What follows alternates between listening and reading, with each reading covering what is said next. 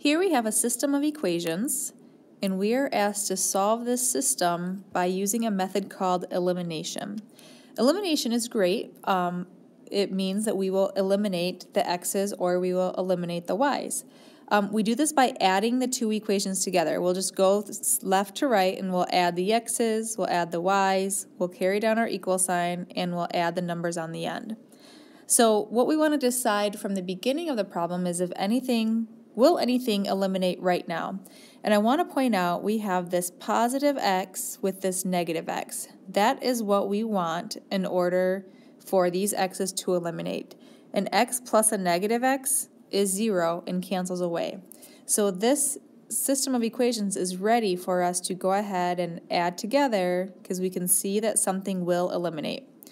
So we're going to go left to right. First we're going to add the x's. X plus negative x is 0, and so I just like to cross those off because that's gone. Now I'm going to go to the next one. I'm going to take this negative 4y plus the 3y. Negative 4y plus 3y is a negative 1y. Equal sign comes down, and then we are looking at adding a negative 18 plus 11. Negative 18 plus 11 is a negative 7. So we added the equations together. We eliminated the x's because we had a positive x and a negative x, and that equals 0, and we add them together. And now we're left with this basic equation where we can solve for y. Y is being multiplied by a negative 1, so we'll go ahead and divide both sides by negative 1. That leaves us with y is equal to a positive 7. So we have half of our answer. We're looking for the point where these two lines would cross. You need an x and a y, and we just figured out that the y is a 7.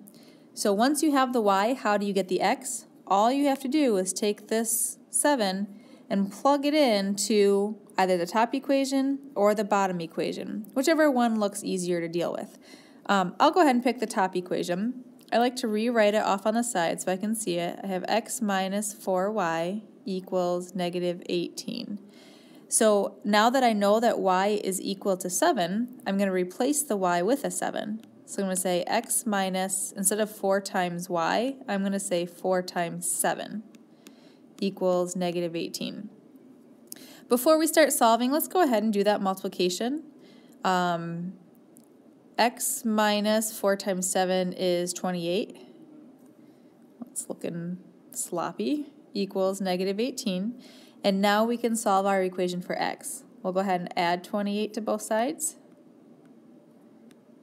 And in the end, we have x equal to a negative 18 plus 28 is a positive 10. So we have our x value is positive 10. So we have 10, 7, and that is our solution to the system.